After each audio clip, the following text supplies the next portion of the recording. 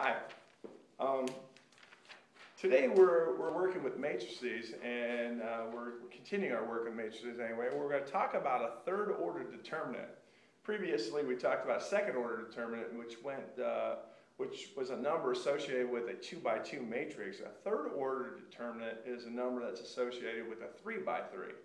And so there's actually two ways to do this, and I'm hopefully going to be able to teach you both ways here in a little bit of time. So let's check it out here. Now, a 3 by 3 matrix would have 3 rows and 3 columns, and I've listed A, B, C through I, basically. And if I ask you to find what looks like the absolute value of A, I'm actually asking you to find the determinant of A. Now, this right here is a rule that's called expansion by minors. And so it's just a way to do that. And what happens is, if you're using this value of A, you're not going to use any of the values that happen to be in this row or in this column. And so you're just going to take A times the determinant of E, F, H, I. Okay? So the rule is take A times that minus B, which is B, and we won't use any of the values in the column of B or in the row of B, which will leave us D, F, G, I. So we'll take B times, minus B times that determinant, plus C, which C is in this last column. We wouldn't use anything in its column, so we'd use D, E, and G, H over there. So I put I there, but now it's G, H. And so this is the pattern that we use to find the determinant. And over here I have a 3 by 3 matrix, and I want you to kind of follow along with us with this one. We're going to use expansion by minors with this one and see what happens. Well, here, if you compare that to this, my A value is 2, and so I'm going to put 2 times, I would have, if I don't use anything there in the same column as 2, I would have 0, 9, 5, 7. So I take 2 times 0, 9, 5, 7. Minus my B value is this negative 4. And if I look at the same things that are in that, I would use 3, negative 1, 9, and 7. So I have 3, negative 1, 9, and 7 goes here.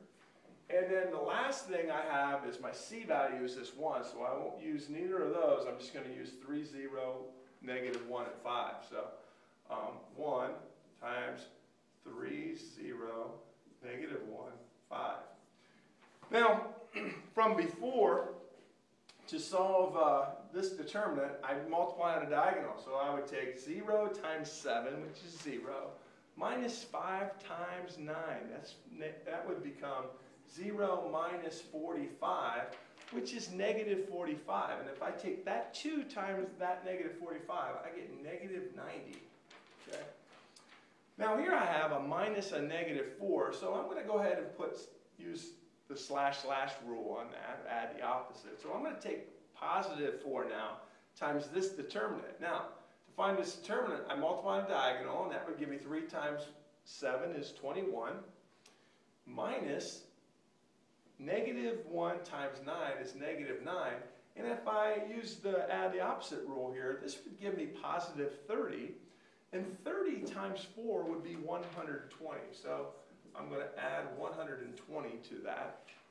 Over here, I'm going to take 1 times these things.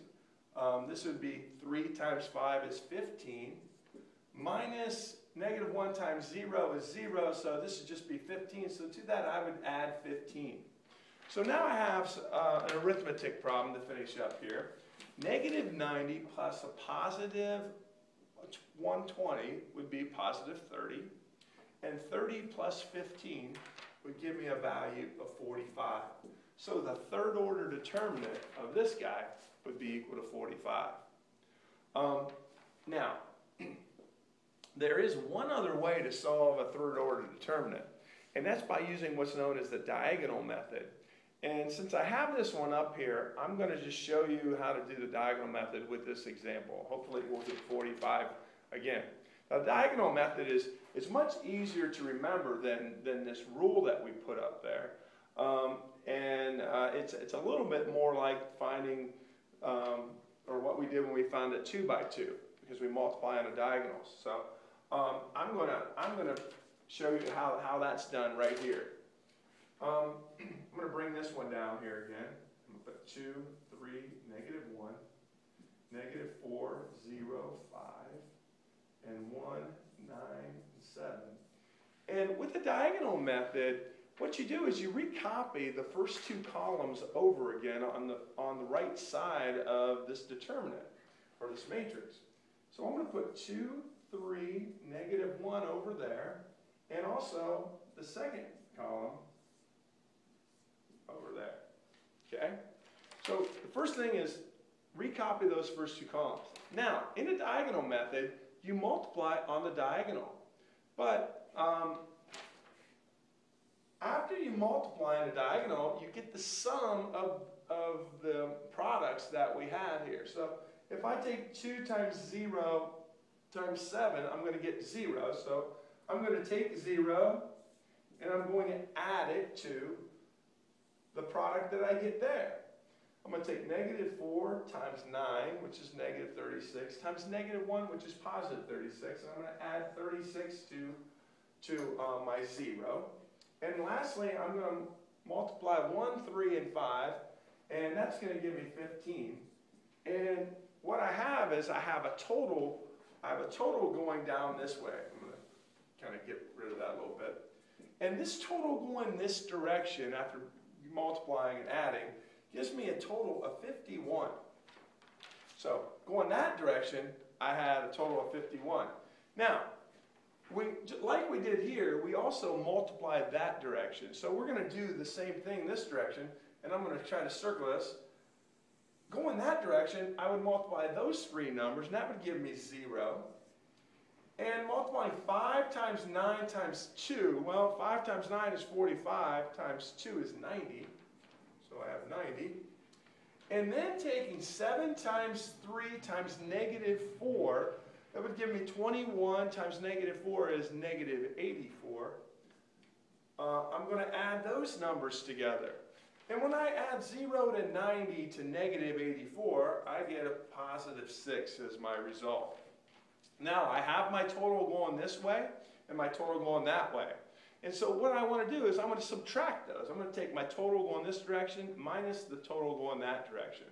And so if you look here, I have 51 and 6. And if I subtract 51 minus 6, I get 45, just like I had when I did the expansion by minors. So the third order determinant of this one is going to be 45. Depending on what you're asked to do, whether it's the diagonal method or the expansion by minors, it's pretty simple. You just have to be real careful with your signs and your arithmetic. But I hope that helped you, and I hope you're able to do questions like this. See ya.